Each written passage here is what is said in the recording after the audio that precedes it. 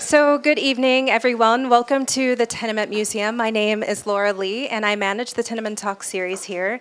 It's great to see you all out this evening, first talk of the spring. And I'm really excited to be able to work with the Marshall Project and screen part of a documentary film series that they produced this past year, which is called We Are Witnesses, Becoming an American. It really does shine a light on the diverse experiences of what it means to be an immigrant in this country. And when they initially reached out to us and kind of approached us about working with them to have a public program around this film, it was kind of an easy yes for us. At the Tenement Museum, it's really our mission to think about ways to kind of cultivate a culture that is welcoming and values the experience of immigrants and their kind of evolving marks on the identity of what it means to be American. And so this film is really just another way that we see that those stories being told and highlighted. And so it really, for us, makes sense to be able to offer a platform here at the museum. So what we're going to do tonight, we'll start by sharing just a portion of the entire series. There are 12 short films in total. We're going to show 4 of them tonight. And then we have an esteemed panel who will come up to the front and talk about what has happened, and then we'll give you all an opportunity to join in the conversation with your questions and comments as well. So this film, at the museum, we talk a lot about the past and present. It's really important for us to kind of have this historical context and think about what's happened in the past, what's happening now, where are we headed. This film is decidedly contemporary in its conversation, but we're still going to be thinking about the historical context and what has come before, and how sometimes these stories are quite parallel from present to what was happening in the past. So we'll be able to cover all that ground this evening. So without further ado, We Are Witnesses, Becoming an American, takes a deeper look at asylum seekers, advocates, immigration and custom enforcement officers, the documented and the undocumented. The series offers a 21st century narrative of American immigration that depicts the struggle and humanity of its participants.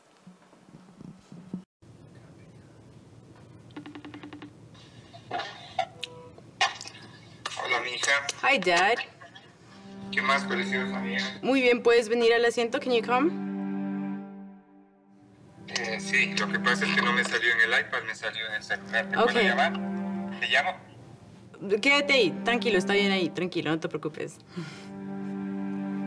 You're looking good, don't worry.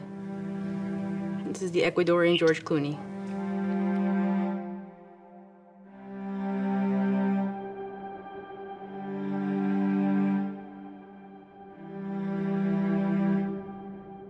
My name is Danny Biasis. I am 22 years old. I have my dad, my mom, and my twin sister. My name is Leon Andrea Biasis. I was born in Colombia, Pasto, and I've been living most of my life since I was 5 here in New York. My name is Liani Guerrero. I am from Colombia. My husband is from Ecuador. I saw Juan in Ecuador when I was in the college. Later, we married and moved to Colombia.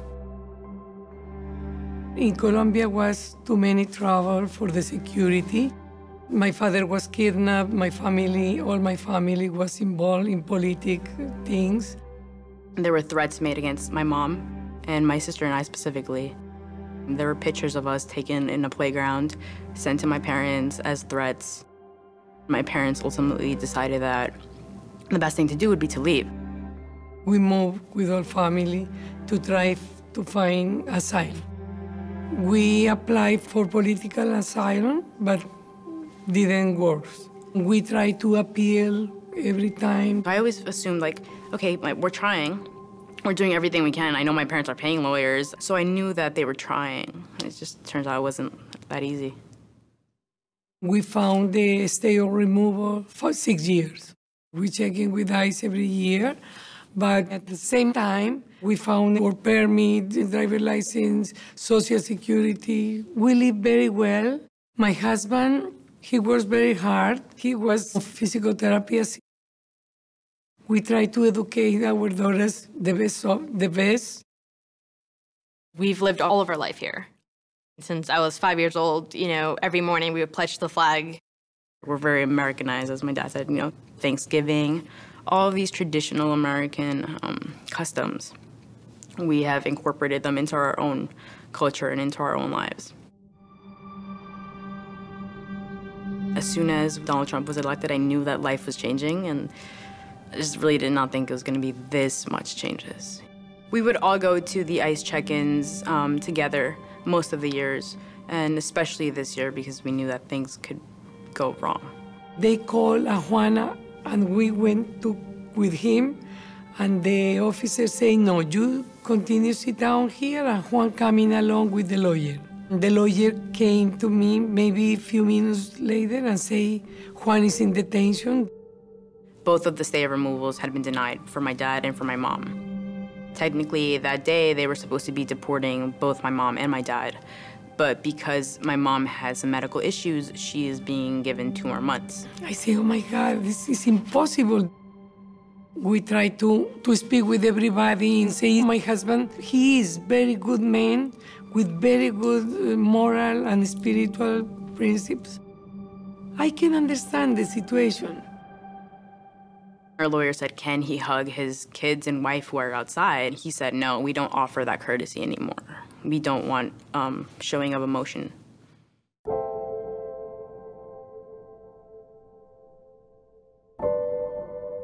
The next time I saw him was at the detention center in New Jersey. The minute that he comes out, with his orange shirt and his Vans, you could see it that he's just, he's completely broken. And we've always been a family that we laugh around and, we joke around. And I was like, we have to do that because we cannot cry in front of him. We have each other right now, and Dad's really by himself, and we can't break down in front of him. There's the glass window is it's like a movie, but you can't believe that you're in it and this is real. What really killed me was kind of the very end when he he put his hand on the glass and he's like, just put your hand on it. And I was like, oh man, my dad, don't do this.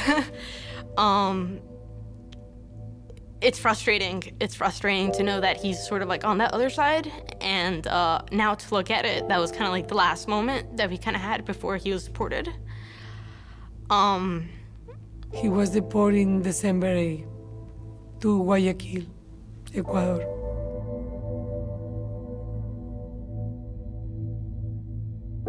They brought us here for us to have a better life. And right now, I feel like I'm doing well. I'm working in the job that I've dreamt of working in. My sister's graduating. They built all of this for us. And now they have to go.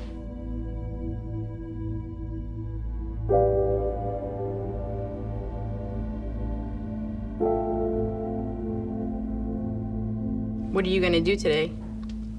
Haircut. That's it? What else? No, nothing exciting, I guess.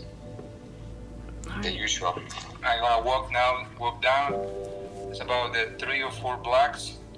And then this neighbor is new to me, and so I was new to walking. When I was walking, I was wondering, okay, here is a nice restaurant, now it's a grocery, and then shopping, whatever. So I know where I'm going now to take my haircut, my love. All right, Dad, so we'll talk to you later, okay? Okay, my love. I love you. Bye, Dad. Love you. Bye, love.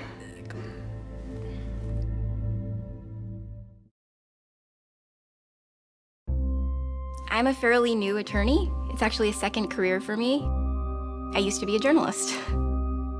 I was reporting a story about immigration detention facilities in Louisiana. And the experience of sitting in a courtroom was so jarring for me that convinced me that it wasn't enough to be a neutral observer. I'm Lee Wong. I'm an attorney at the Immigrant Defense Project in New York City.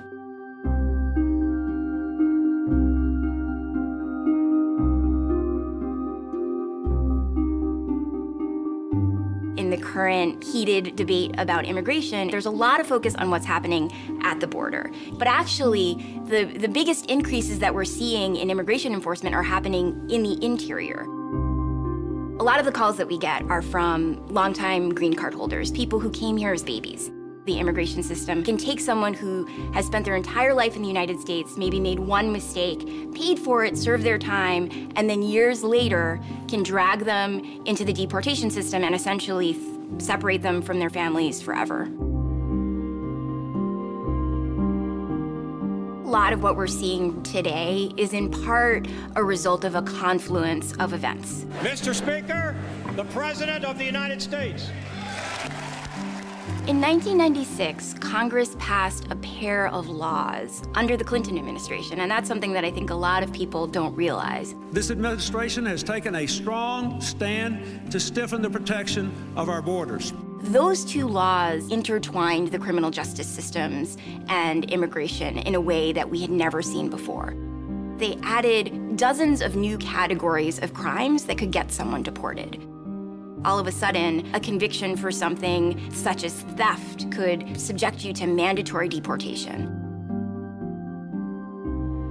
But that legal architecture wasn't really used until after 9/11, when there was obviously a lot of concern about national security. The border should be open to trade and lawful immigration and shut to illegal immigrants as well as criminals, drug dealers, and terrorists. The Department of Homeland Security was created, and ICE was a part of that. ICE is Immigration and Customs Enforcement, and ICE was given the ability to access our criminal justice databases. They literally, can generate lists and lists of people with old criminal convictions and just systematically go after them. Tonight, I'd like to talk with you about immigration. The Obama administration politicized immigration just in the same way that every administration really does. And they made a gamble. Today, our immigration system is broken. Their gamble was essentially, if we can show that we are quote unquote tough on immigration and deport 2 million people, which is what he did, maybe we'll get the trade-off that we want. Even as we are a nation of immigrants, we're also a nation of laws. That gamble did not work. It didn't pay off, and as a result, millions of families were separated. That being said, the Obama administration did not go after anyone and everyone. What's happened under the Trump administration is the law is what the law is, and the Trump administration is going to enforce it to the fullest extent possible. Countless Americans who have died in recent years would be alive today if not for the open border policies of this administration. And he is using this broad brush to dehumanize immigrants and just make it easier to get rid of them.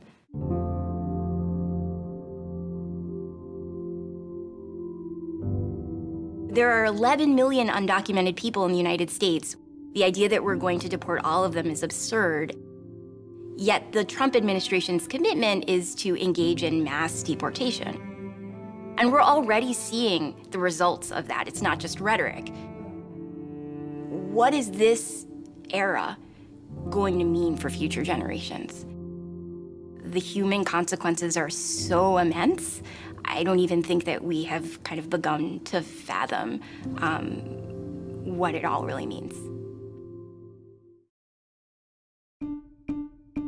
I had a chance to help a lot of good people enter the United States. I used to think of it as building America one case at a time.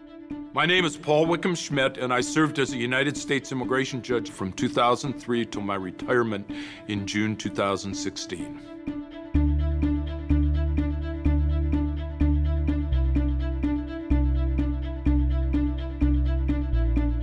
In asylum cases, judge isn't supposed to be looking for ways to say no. They're supposed to be looking to see if these people can be protected. I'd say almost everybody that came before me in court, they all were making contributions. They were working hard. They were raising their families. And the first thing you usually have to decide is whether the testimony is credible or not. Then you decide whether that fact situation fits within any of the categories of people that can stay. It's a human decision. That's what refugee law is really supposed to be. That obviously is a difficult time when you have to tell somebody that they're going to have to return, even though you probably believe that they're going to be in trouble when they go back. There's no doubt about the fact that I've made mistakes, and I probably have sent some people home that I should have allowed to stay, and I've probably allowed some people to stay that maybe weren't telling me the whole truth, but I couldn't figure it out.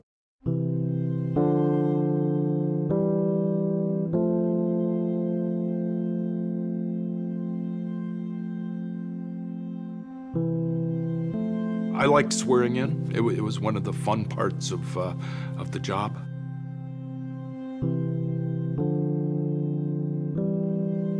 Most immigrants here are law-abiding individuals who just want pretty much the same things we all do. A stable place to live, a future for their children, and a chance to use their skills in an environment where they're not in fear all the time.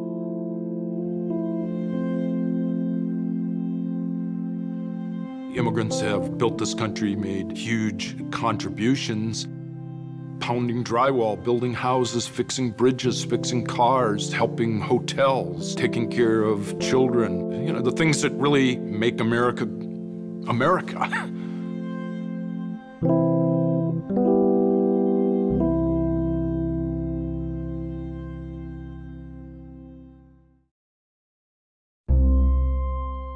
I believe in this great country of ours that you don't just become part of the fabric, you are actually tested. Here is freedom, but are you willing to fight to be part of it? My name is Zaid Nagy. I was born in the city of Ib, Republic of Yemen.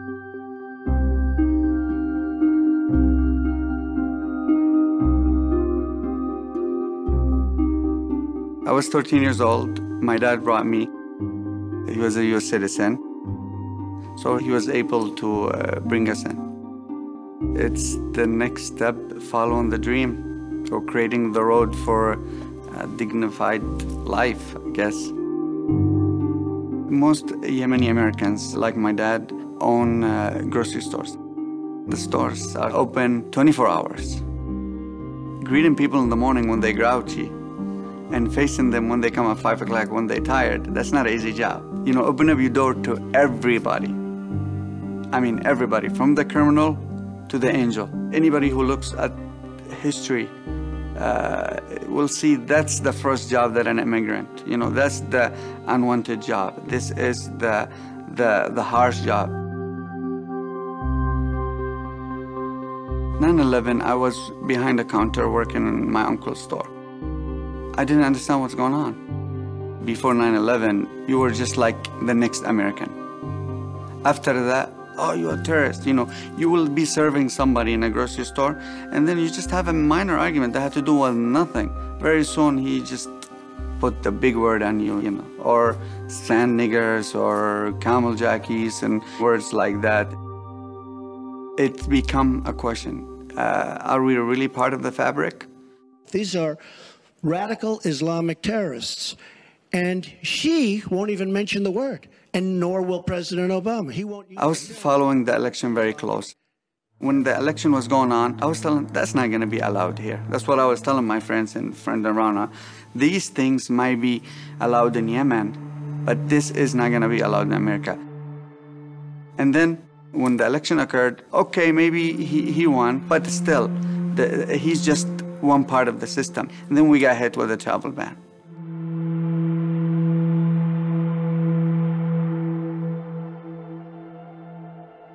A picture was painted of our community. Travel ban said, these are bad people, terrorists. My community say, no, no, no, no, that's not who we are.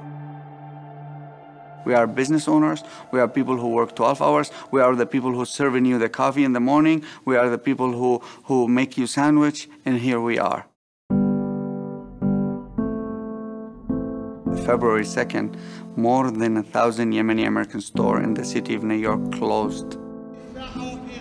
And 6,000 Yemeni Americans. I had a protest at Brooklyn Borough Hall.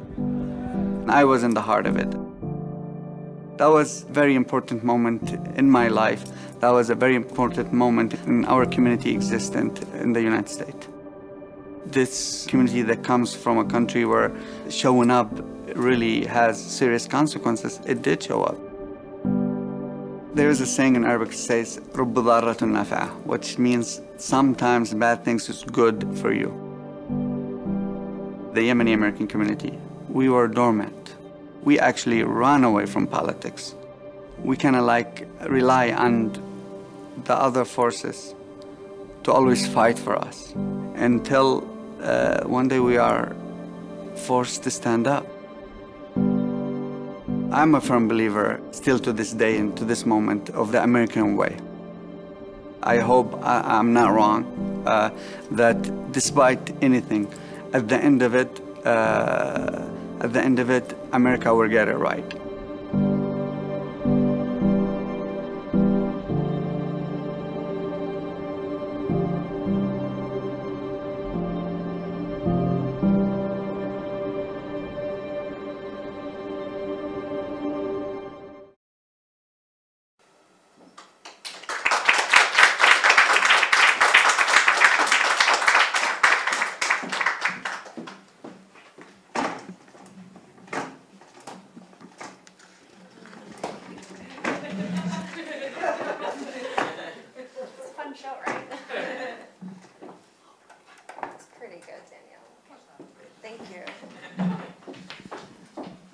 Those very personal stories are incredibly powerful, and I'm looking forward to being able to dig into them a little deeper. I want to invite our panelists to come up and have a seat, and I want to introduce all of them to you.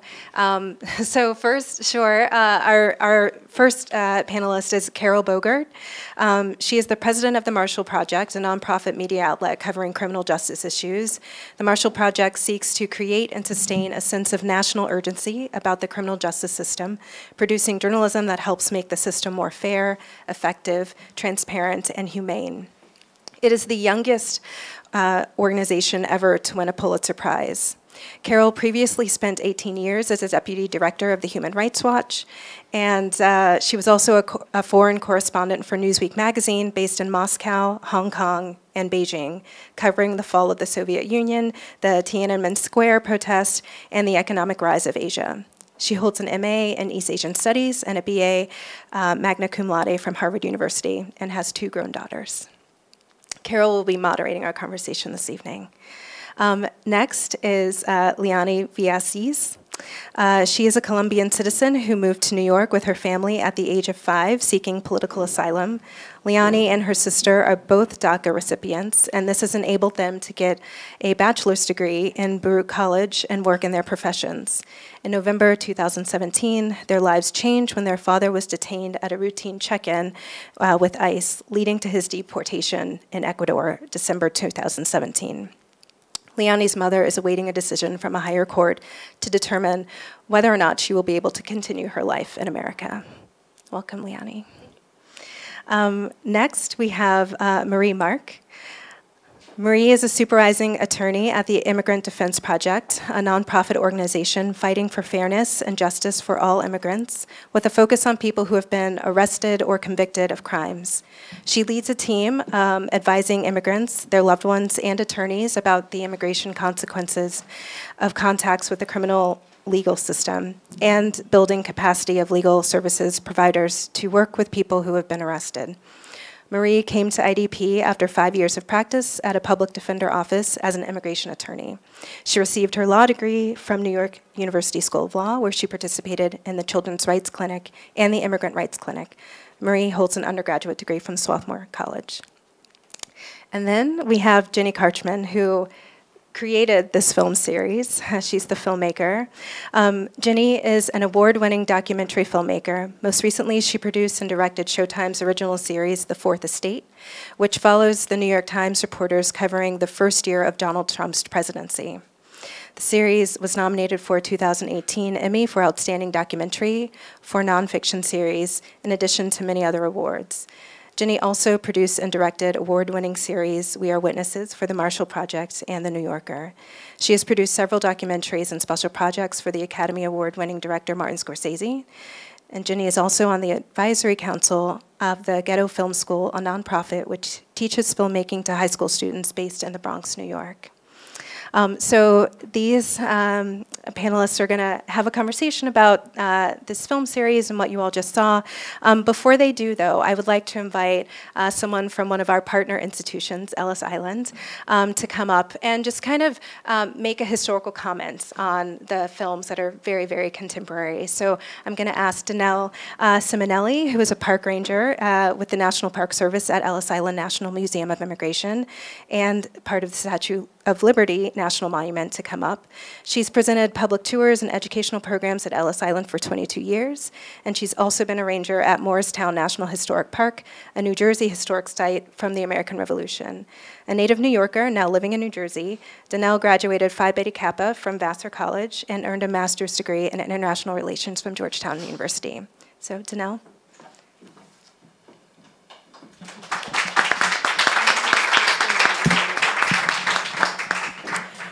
Thank you.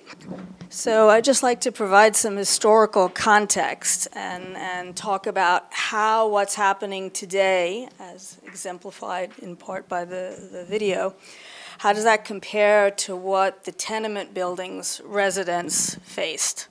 So there are both similarities and differences. The immigration system in the United States was very different prior to the 1920s. There were no quotas limiting how many people could immigrate. There were no visas that would clear you in advance to immigrate. You make the trip and then find out when you arrive at a port of entry whether the United States will let you in. Before 1855, you basically just walked off the boat. In 1855, individual states, such as New York State, start inspecting immigrants.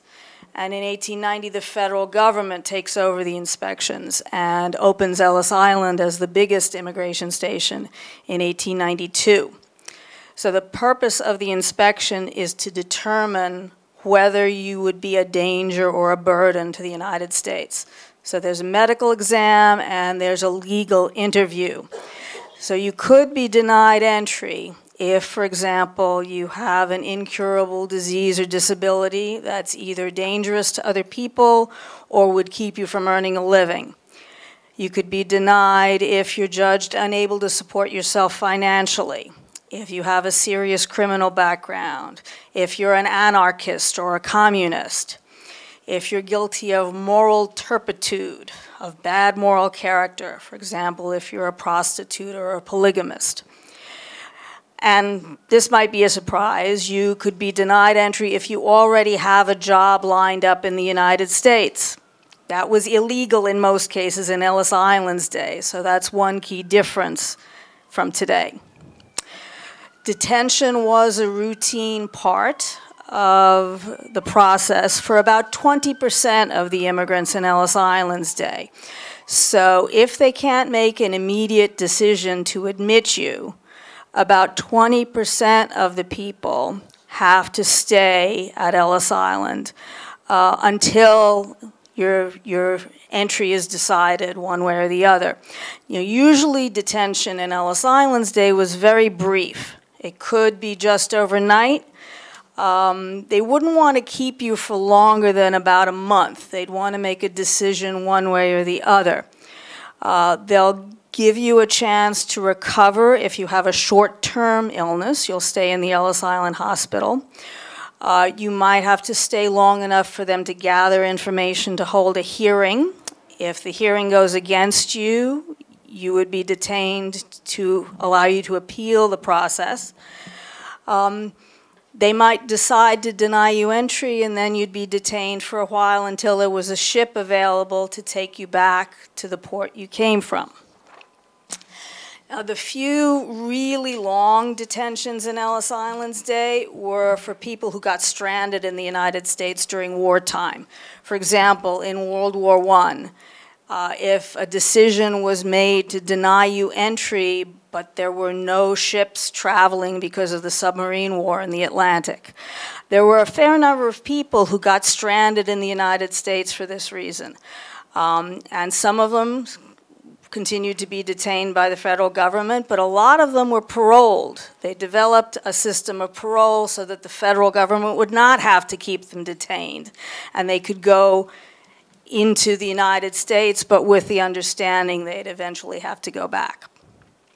And another category of long detentions would be enemy aliens. So, for example, German citizens who were in the United States when the US entered the war.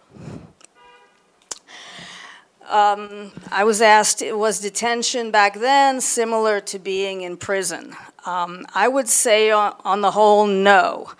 The vast majority of detainees were not considered criminals. They were just people waiting until they could be healed in the hospital or waiting for a decision to be made on their case as quickly as possible.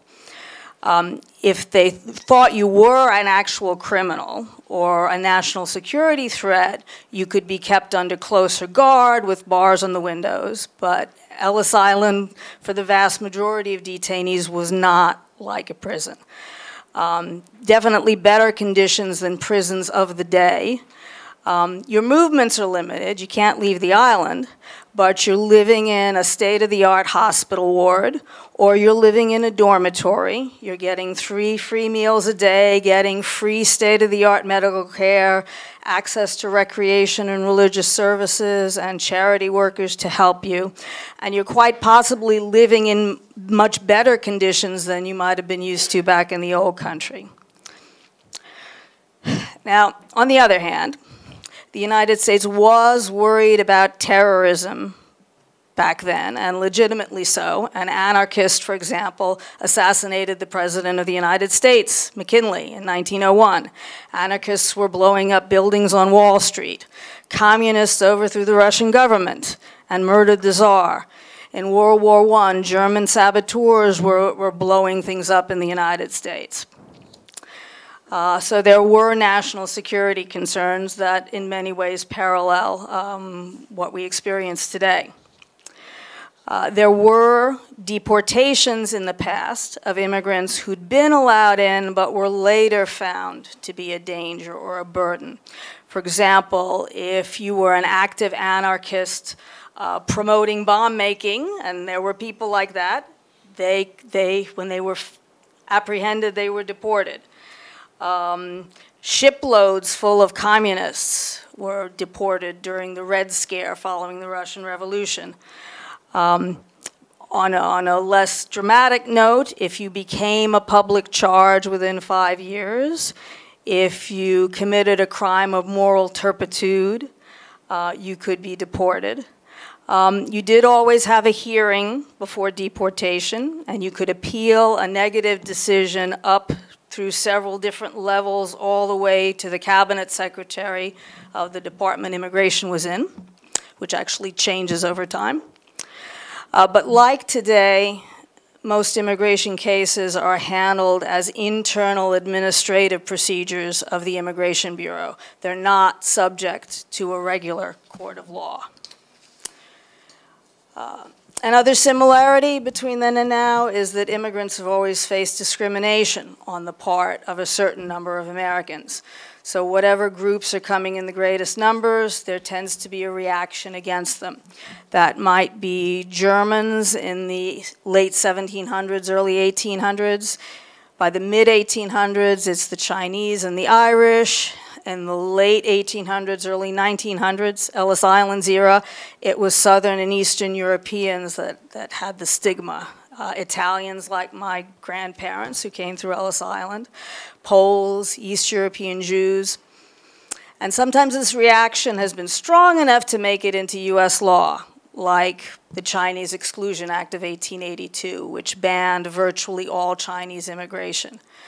Like the quotas in the 1920s that ended the Ellis Island era, which were specifically designed to restrict entry by the Southern and Eastern Europeans. So the ethnic and religious groups change over time, but the same sorts of accusations are made. For example, and I'll use the Italians as my heritage, all Italians are either gangsters, anarchist terrorists, or just lazy good-for-nothings, and they can't be loyal Americans because they're Catholic. They'll take orders from the Pope. So if you change the ethnicity and the religion, it sounds very much like some of the things that are said about immigrants today. So there are a lot of similarities between then and now. There are a couple other key differences. Until the 1920s, there was not a huge distinction between legal and illegal immigrants. They didn't use those terms. You were given no ID card equivalent to a green card to prove you'd entered lawfully. Since there were no limits on how many people could immigrate, it was not a big deal if you entered without being inspected or overstayed a short visit. If you were later discovered to be undocumented, if at that point you could pass inspection, you'd usually be allowed to stay. A famous example of that is the actor Bela Lugosi. Anybody remember him from the Dracula movies? He was a crew member on a ship who jumped ships to stay in the United States and later presented himself at Ellis Island asking to be formally admitted. And they had a hearing and ruled he could stay. And lo and behold, he was immediately legal. It was not a big deal. One other difference is that before quotas, there was no need for any special procedures for refugees or asylum seekers. You just had to pass inspection the same as everybody else. You might need a sponsor if you didn't meet the financial requirements on your own, but otherwise there was no special treatment necessary for refugees and asylum seekers. The concept of asylum didn't really exist at this point.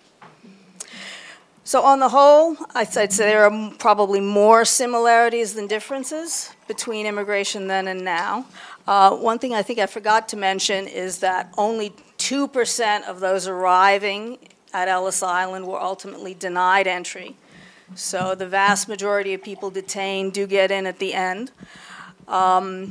And I also wanted to mention it is possible that one or more family members could be denied entry and the others allowed in. You would have the option to all go back, or if one person is being deported after already being admitted, you could all decide to leave. But there are some sad stories of people, say even an elderly grandparent who was deemed likely to become a public charge because the person could not support themselves on their own. Denied entry, insisting that the younger members of the family enter the United States. Granny goes back and they never hear from each other again. So there are sad stories along those lines. I'll leave it at that, and we can talk more about similarities as you wish later. But so on the whole, more similarities than differences between immigration then and now. Many analysts see close parallels between U.S. attitudes in the 1920s and today. So they're both periods when the doors seem to be closing, and often in a discriminatory way, often with nasty rhetoric directed against particular groups. I think you can look at these historical comparisons in one of two ways. You could say, well, there's precedent for what's going on today, deporting and denying entry to undesirables, and often defining what's undesirable on the basis of ethnic and religious discrimination. Or you could say, yes, there's precedent, but they were wrong about the Chinese and the Italians being threats to America. So we shouldn't repeat policies from such an ugly episode in U.S. history. So that's my historical perspective.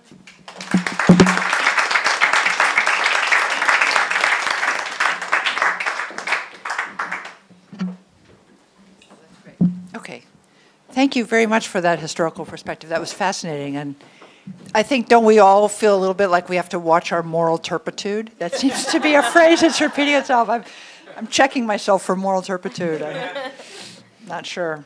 It is something that we report on. At the Marshall Project, we report on the criminal justice system, but we also do report on immigration. I should say that, as was mentioned in the film, and as some people have experienced very directly, those two systems are beginning to become very intimately intertwined in ways that they were not in the time of Ellis Island. So that would be one difference that we're certainly very aware of, and that has led the Marshall Project to want to report on these systems. I want to start by asking Leonie, because whenever I see Leonie or her sister Danny, who is also here today, the first thing I want to ask, and I assume that the audience wants to know this too, is how's your dad and what's happening with your mom? Well, Mom's here today. Is she here today?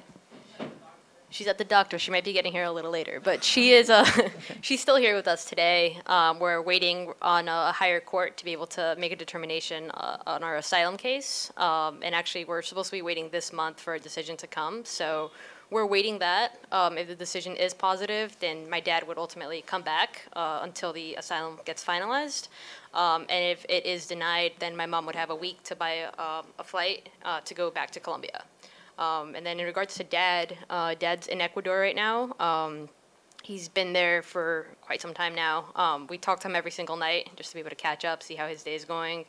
But just under the circumstances, I think, he has his good days, he has his bad days, where, he's continuously watching the news here in the U.S. and he keeps on hearing all these stories, and he quickly relates, and whenever I personally take a flight, whether it's to just, work-related, I always think of how his position was when he was taking that deportation flight and knowing that he wouldn't be able to come back, like how his thoughts were around that. But, we're waiting on a decision to be made right now, really, for Dad. Well, we're all waiting with you. Thank you. Marie, can you tell us a little bit about, you're sort of here in Li Wang's stead, as it were, a colleague. And maybe you can describe a little bit about what a typical day is like in your office, because I'm under the impression that it is rather frantically busy and that you have a lot of cases continually on your plate. How does it feel to be in that system? Yeah, so I'm not a great stand-in for Lee, but I'm going to do my best. I work at the Immigrant Defense Project, and one of my big positions is that we run a hotline that is open to anyone in the country, immigrants, their loved ones, their attorneys, who are all asking, what do I do about the fact that I have this arrest and I'm not a U.S. citizen, or the fact that my client has been arrested and they're not a U.S. citizen. And we record their stories, but we also provide legal advice. And the most heartbreaking, and I think the stories that kind of send us into a frantic pace in the office, have to do with the way that enforcement is happening specifically in New York City right now. And so what we see is that even though the city of New York has tried to make itself a sanctuary and tried to cut as many of the ties as it can with ICE, because of the infrastructure that has already been built up, when people are arrested, their fingerprints are automatically sent to immigration, and their home address information is automatically sent to immigration, and sometimes their work address information is automatically sent. And immigration then uses that information to surveil people in their communities, so they will have watched someone for a week, maybe 2 weeks, and then at a moment when they believe that person is going to be the most vulnerable, which for most people is around 4 a.m., they come to their homes and they knock on the door and they say, police, right? And I think for most people, if it's 4 o'clock in the morning and the police are knocking on my door, I open the door, right? And the police say, we need to talk to you, right? Are you so-and-so, right? And they get an individual to say, yes, my name is Marie Mark. And they say, great, you're who we're looking for. We're immigration. You're coming with us. And just like that horrible story you heard from Leonie of people saying, okay, well, and that ended up being the last time that I saw my loved one before they were deported. Those are the calls we get in the aftermath of that. This was the last time I saw my loved one. What is going to happen? And so we describe then for them, you know, this administrative system that doesn't give people a lot of due process rights, that does leave people in real criminal detention centers, right? The Bergen County Jail is Bergen County in New Jersey's criminal jail system, the same way that we have Rikers here in New York. And so we are explaining to people then, you know, what are your limited options? And that's, I think, the thing that makes us most frantic in the office. I can imagine. Jenny, can you talk a little bit about, in the making of these films, and it's a series of films, as you can see, you've watched a few of them, and there are how many altogether? There's 12 total. 12 total. So it's a real pastiche of different kinds of experiences that people have of the immigration system, and you saw some of that in this, you know, including an immigration judge, and there's a Border Patrol guy in this series, and sort of everybody who touches the system, and how do they think about it and experience it. You know, what kind of surprised you most as you were putting this together, and what did you find? What sorts of people said things that made you say, boo, boo, boo, boo? Well, there were a couple things. First, I did not know how hard it is to become a citizen. I assumed that you, for instance, Liani's family has been here for 15 years trying to get their citizenship, applying for political asylum. That process takes years and years and years, and lawyers and stress and an enormous amount of burden on your sense of well-being, and also your ability to put down roots and your ability to put your children in school. And it's a process that I naively did not recognize how difficult it would actually be.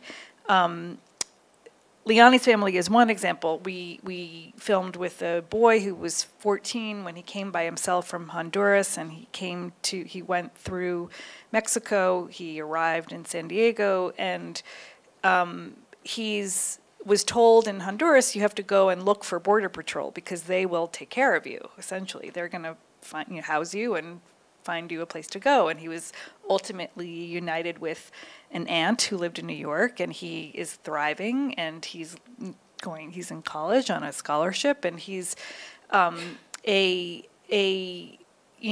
example of just the hardship and the determination and the will and the ways people are struggling but fighting to be here, and how hard it is. It's I think those of us who are born here or who are citizens take it for granted that you have all of these rights and freedoms and abilities to move around at will, but that's not true for everyone, and it's certainly not true for people who are undocumented and who are, need to be paid in cash, and who are keeping their voices down when they go to restaurants, and if they get in arguments with other people, shop, they walk out of the door and they don't stand up for themselves because you're constantly at risk of being kicked out of the country. Those are all things that you kind of know, but when you're hearing it from someone's lived and personal experience, it certainly gives you a different picture. And there is an invisibility to it because, as you say, often people need to be invisible because otherwise they're in danger. Right. Yeah. Right.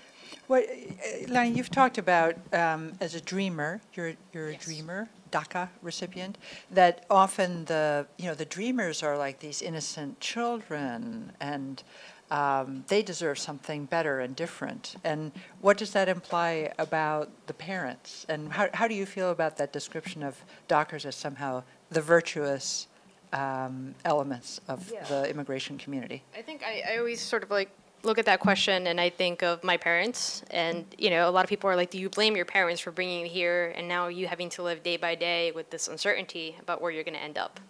And I pause and I'm like, if I was ever in the situation of my parents where you're in Colombia and the government pretty much tells you that they can't guarantee your safety anymore, what steps do you take? And I probably would have taken similar steps that my parents did. And there's many dreamers that have been here that, have this sort of American dream similar to the ones that their parents had. So, I find it a little difficult to really just say, blame the parents. The dreamers are, kind of like these innocent individuals. I mean, for myself personally, I didn't know that I was undocumented until I was, late stage in high school. When I was applying for FAFSA, and I kept on telling my mom, hey, what should I be putting on this document? I know I'm not a citizen. Are we residents? I'm like, we've been here for a really long time. And I would Google what resident meant and how long you had to be in the country for. And she would say, Liana, you can't fill out that form. And I was like, well, Ma, like, don't you want us to get some sort of maybe financial help if possible? She'd be like, Liana, you can't file that. And then little by little, I started realizing the sort of situation that we were really in, and that we were undocumented, and that we weren't going to necessarily have, these sort of like privileges that an American would normally have. It's amazing. I never thought about that. The moment where an undocumented child has that awakening. Right. No, and for us, it was, even slightly before high school, we would look at, files that my mom and my dad would have of, the evidence that they had submitted for the asylum case. So I would be like, Mom, what happened to Grandpa a while back? We're saying that he got kidnapped and all these things. And, they would always sort of like try to shield us from that. They wanted to protect us. So we didn't have to like day by day think about, what could happen the following day. Marie, can you talk a little bit about the immigration system as we experience it? I think Lee described it as in the interior of the country. So a lot of the focus of media coverage of immigration has, as you all know, been on the border. These sort of dramatic things, the caravan and people trying to cross these incredibly inhospitable pieces of terrain. And all that is dramatic. We're actually not doing that reporting at the Marshall Project.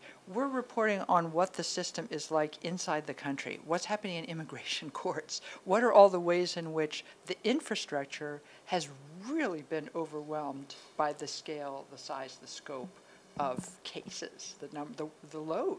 Is that what you see in your work? Yeah, definitely. So Lee mentioned in the video that there are 11 million undocumented people in the United States. The government also estimates itself that they believe they can deport, if they would like to, 3 million documented people in the United States. And those are the people that we see who are routinely picked up by ICE, often through this fingerprint sharing and kind of going through these government databases.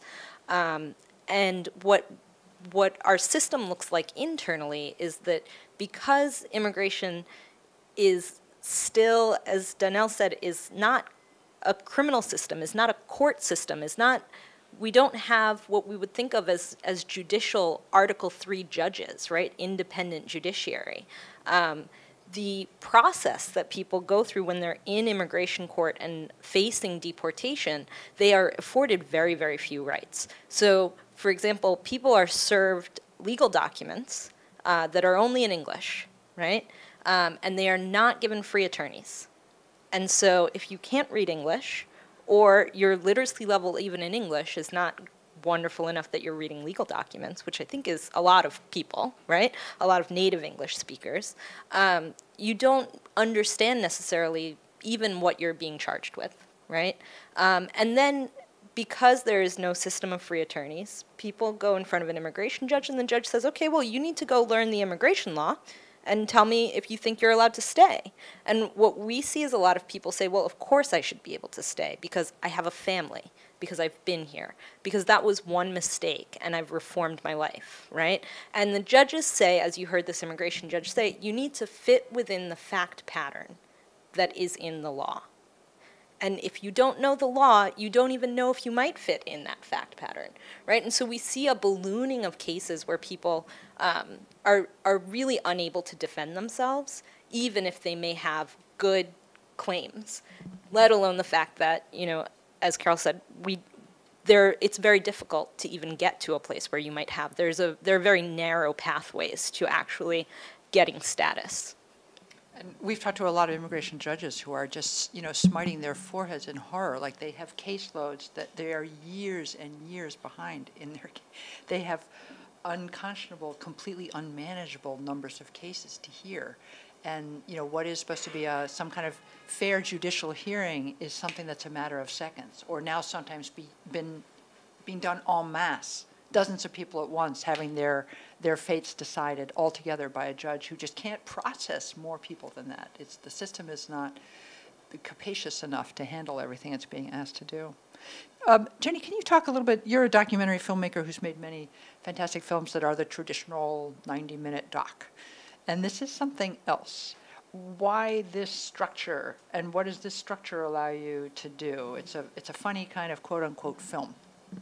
This project started as a series that we did at the Marshall Project about the criminal justice system. It was a kind of a Rashomon, a look of let's look at all the different perspectives of people inside the system and talk very specifically and emotionally and empathetically about, listen to their experience without having point and counterpoint, or trying to have an expert come in and tell you how, context and what the future holds, or all kinds of things you normally see in news programs or documentaries. But we wanted these to be really testimonials and in some ways depositions really about their personal experience, so that it's you may agree with it or you may not agree with it, but it allows somebody to be heard and also to share, because these are 5 minutes, some of them are longer, 7 minutes, and the point of them, they live on the Marshall Project's website, marshallproject.org, is that right? TheMarshallProject.org, www.themarshall. TheMarshallProject.org. The whole series is called We Are Witnesses. There's one series solely called We Are Witnesses. This one is called Becoming an American. There is going to be another one about the criminal justice system in Chicago. And these are all designed to share them, to watch them and share them online, and to incorporate them into social media. And they're designed to be seen on your phone, on your laptop, on your iPad, whatever. And be taken in doses, and really not every story is going to speak to every person, but the goal is to really find the ones that are of interest to you. If you want to hear about being detained at JFK, you can watch all about it. Do you want to say a couple words about how you found people? How did you connect with his family or with Lee Long? Yeah, so the Marshall Project, I don't work there. I am an independent filmmaker, but when I'm working on these projects, I do go there, and it's a wealth of amazing reporters who have tons of great contacts and relationships with people all over the city especially, but really all over the country, who are experts in these fields. So they sent us to people. You have to talk to this person who works at the Immigrant Defense Project. Okay, right, I'm getting all my names wrong. Because she will be able to, talk to you about how detention and prison work, or, the similarities or the differences. And so that's where we start, and then we call as many, just like any reporter would do, you call as many people as you can, and you ask them tell me a great story. And Liani's story, I believe we found through a local news clip. There was a local news station. You had a lot of that, and actually somebody shared it with me, and we were like, oh my God, we have to talk to this family. So there's, we would talk to as many people as we could who would put us in the right direction, and your organization certainly helped us there. Yeah, some of our characters actually came from you. I think one of the things that we're trying to achieve in these films is that there is no advocacy in them. The Marshall Project, we're journalists. We're not immigrant rights advocates. And we are not trying to tell you what to think. You listen to those stories and you decide what you think. It's really, we're trying to give that to the viewer. Here's information and now you decide. So I think finding the right people to tell the right stories is, you could argue, a form of bias. We chose certain people and not others to give to you, but we have tried to show an array of different kinds of characters so that the viewer can make his or her own decision. Marie, can you talk a little bit about, we had a good history lesson from our friend from the National Park Service, and I think Lee flicks at the idea that the immigration crisis in our country is actually not all Donald Trump's fault. It begins somewhat earlier, and maybe you could just explain a little bit about how long and deep the situation we're in is. Yeah, and so I like to tell people, like, what we have right now is like a car going 160 miles an hour down the road. It's being driven by this president, right? It's being driven into a world of xenophobia and racism. But that car was actually built, like the original parts for it were assembled back in 1996, as Lee talked about, where we had these two new immigration laws that were passed that greatly expanded the number of people who, or the groups of people who could be deported from the United States. It greatly reduced the ability for individuals who are here to ask to be able to stay, to even get a judge to look at that for them. It created this system where people who come to the US and are not able to immediately get status are trapped. That if they leave the United States, it will somehow get even harder for them to even come back, right? So it creates disincentives for people to leave or for people to even try to get status, because if you shine a spotlight on yourself to the immigration authorities, you're likely to be kicked out of the country. And so that started in 1996 with this set of laws that are the laws we are operating under currently, right? We have not changed our immigration laws. As much as Donald Trump, I think, would love to be able to change them to make them worse, he has not been able to.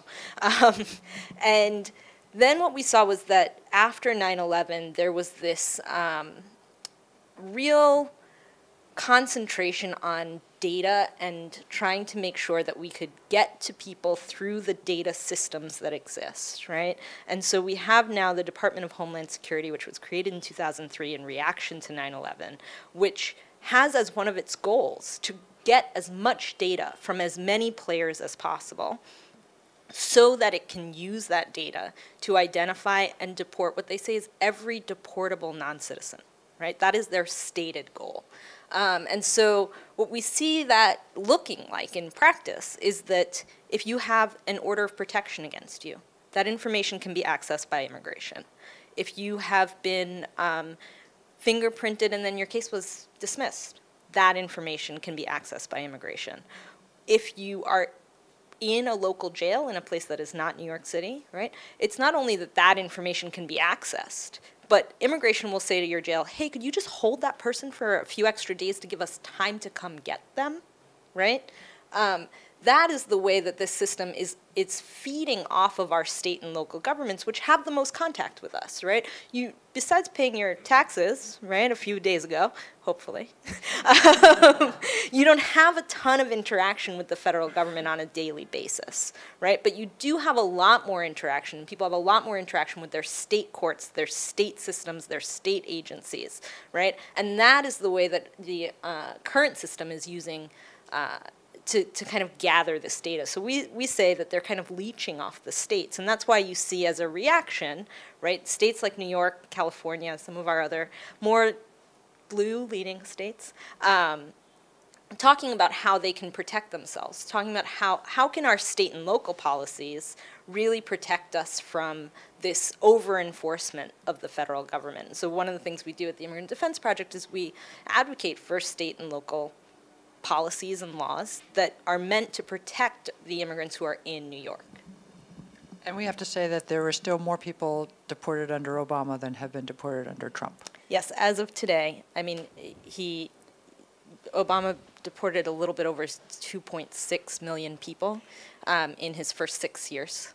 So, but as of today, he's still winning that game, I guess. We will see what happens. One of the stories that the Marshall Project has done that has had on the one hand, the greatest resonance, and it's been reprinted and cited in many different places, and yet has somehow failed to really be heard, is the link between crime and immigration. We looked at the 200 biggest metropolitan areas in the United States. This was a huge amount of data. It took our chief data nerd many months to do this. She worked very hard on it. 200 cities.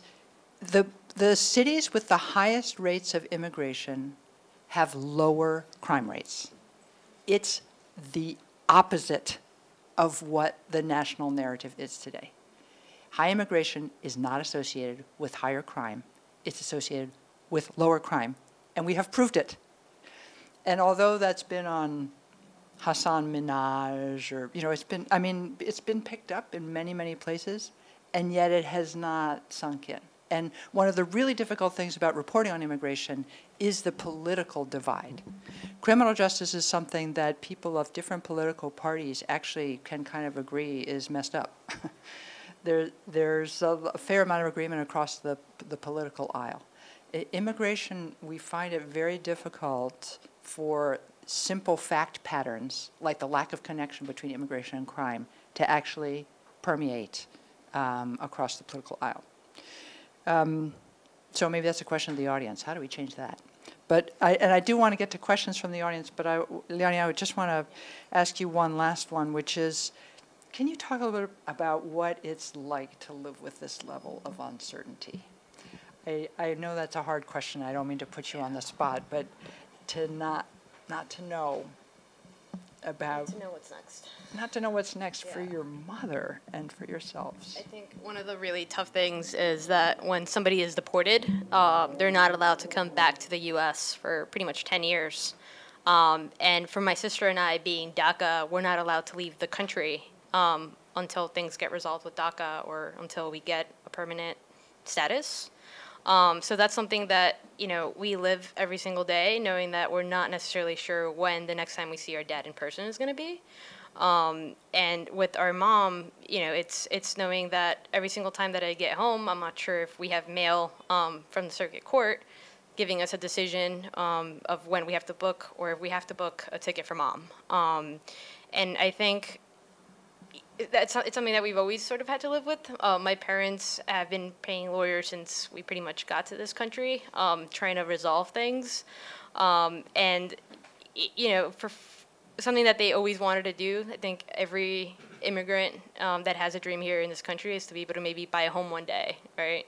And that's something that my parents have always wanted to do. But there's always been that sort of uncertainty as to, you know, can you really put roots right now? You know, where will we be in a couple of years, or, you know, will we be in this country?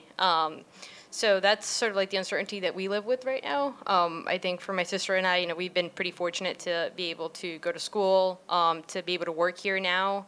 I know we've kind of like had friends that have been like, hey, let's, you know, do an international trip. And that's where we're like, wait, we can't necessarily do that just yet. But there's a lot of uncertainty right now. I think, you know, right now we're 23 years old, and, you know, we hear stories about parents that have been deported, and maybe their 12-year-old that's a citizen has been left here in this country.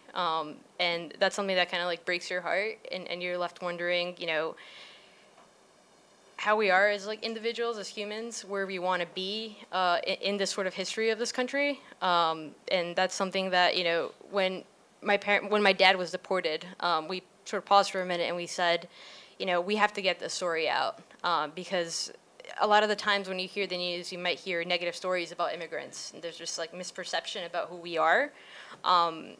But we're so much more. You know, we're individuals that have contributed to this community, individuals that love this country. I mean, my sister and I have been pledging to this flag since we were in first grade. So, yeah. So we'd like to open it up to questions from any of you, if you have them. And yes, and I think you have to talk into a mic if you have a question. But don't let that intimidate you. It's not that hard. I had a question about when you decided to register as DACA, because I gather not everybody did, and there was a risk, because once you register, you're giving them all the information, and I wondered if you could talk about that.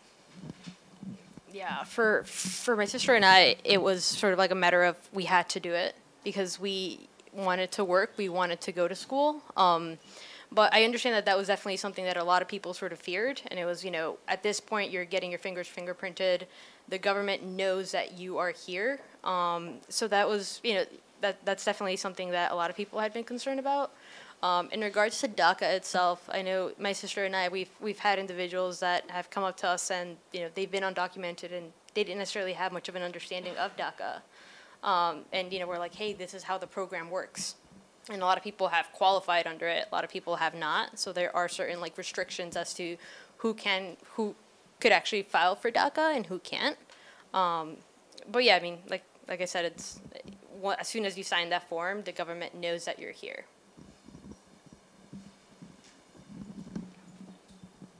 Hi, that was a really amazing panel and the films were incredible. I just wanted to ask a question. Who do you think should see these films? And who would, if you could pick, you know, a group of people or a set of kind of professionals, who would you want to see the messages of the films and what you want to take away from it? Because it seems like there's such a huge problem. Like, how do we go and fix this? So it's not just even Trump, it's actually been here for a long time. So yeah, interested.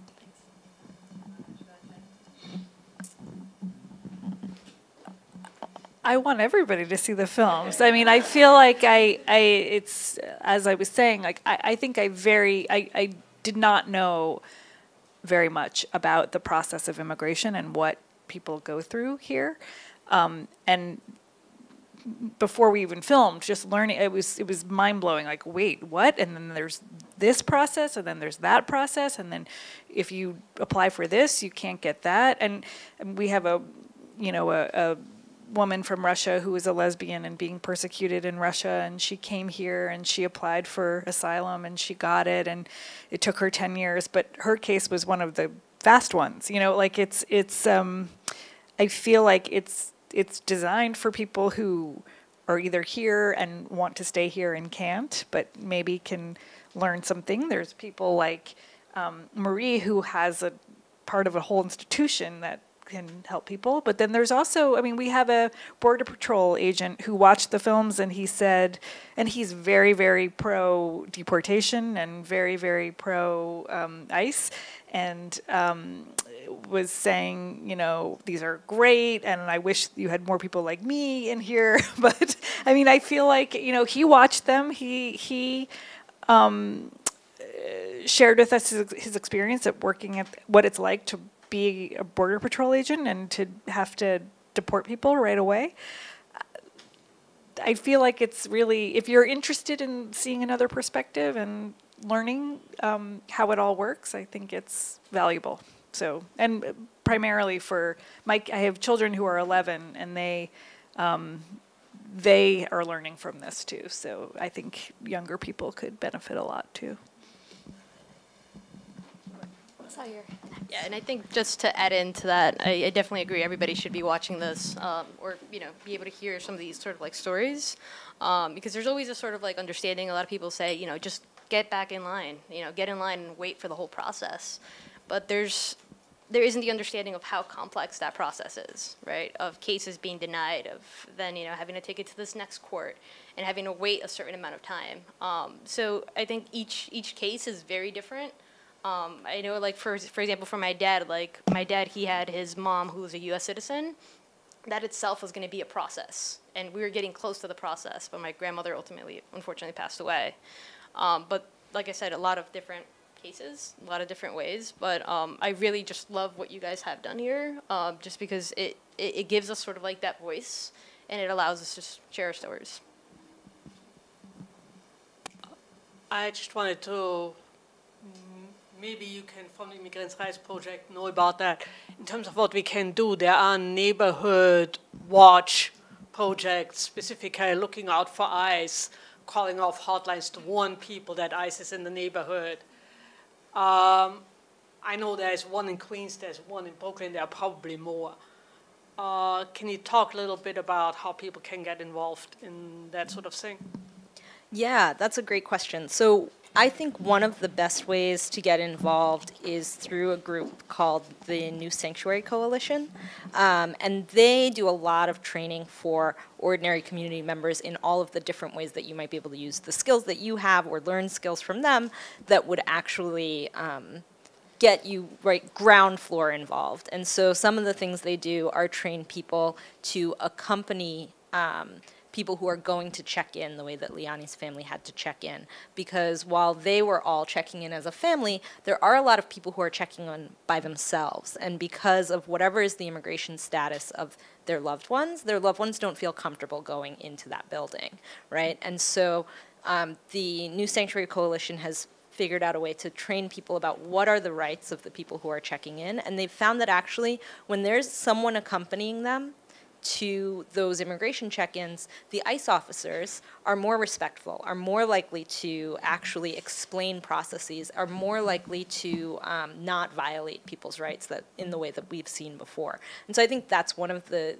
best ways right now to get involved. They have other programs, but I have a soft spot for the accompaniment program. Anyone else? So what is the answer? You know, I mean, if anybody should know, you guys should know best, right? You guys look to know probably better than anybody what's going on. I mean, it seems like a whole lot of problems, you know. But what do we do? Well, I don't have the answer. I'm a journalist, but I do think that you know, part of what we see as one solution is really to tell stories, to humanize immigration stories, and to try, look, this is a broader problem in our society about how do we actually make facts matter. What does it mean to be labeled fake news? What does it mean to be untethered from some kind of factual reality? And you know, people often say, how do you overcome the appellation of fake news? You've been labeled that way. What can you do to fight that? And you know, I don't have a magic bullet for that, but I have to say that continuing to report factually, even in the face of those attacks, is very important. And not to stop putting, in the end, I believe, the country has to run on policy based on facts. And I can't believe that we won't in some way return to the necessity of actual facts being the basis of policy. Now, but I don't mean to sound naive, because of course we've had many decades of immigration policy that was based on other things. I do think that the process of humanizing, and as you said, Liani, there's a lot of terrible things said about immigrants as a class that can be belied by an individual story showing what a family is like. So that's not an answer to your question. I'm not sure that anybody on the panel. Oh, Jenny has the answer. She has the answer.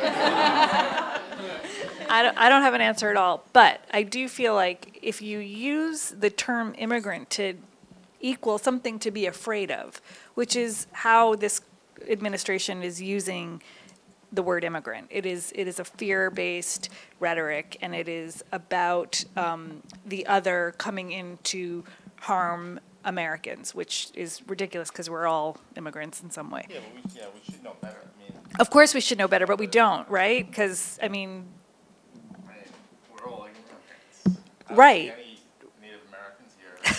Right. I guess I'm saying we live in such a divisive and such a dangerous moment of history where the incitement of fear is used as a platform for votes. It's very obvious, and it happened during 9/11 too. Like it's so. I guess the purpose of something like this, or the purpose of reading journalism that is not propaganda, is to understand exactly, well, not just the facts, but also to find something relatable inside of it. Find something that feels like you could be that person. And I think that's the goal here.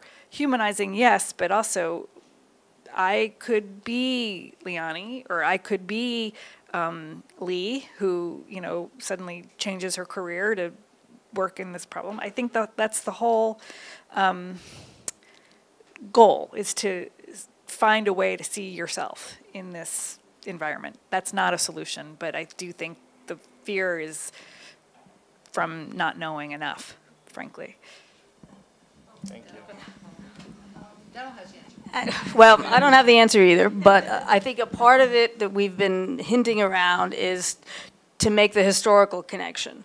That, you know, 40% of Americans have an ancestor who came through Ellis Island, and the rest of the 60%, most of them also have immigrants in their family. And it's a pattern in U.S. history that the immigrants come in at the bottom, and they're the recipients of persecution, but then their children get better and their grandchildren make it, and they forget how the grandparents were treated. So people forget how my Italian grandparents were vilified by a significant proportion of Americans. And so I think it helps to remind people that, hey, do you know how your great-grandparents were treated? You know, that's the same way things that you're saying. It doesn't work with everybody, but I think it's one way to make it relatable, is to remind people of what their roots are and how their relatives were treated.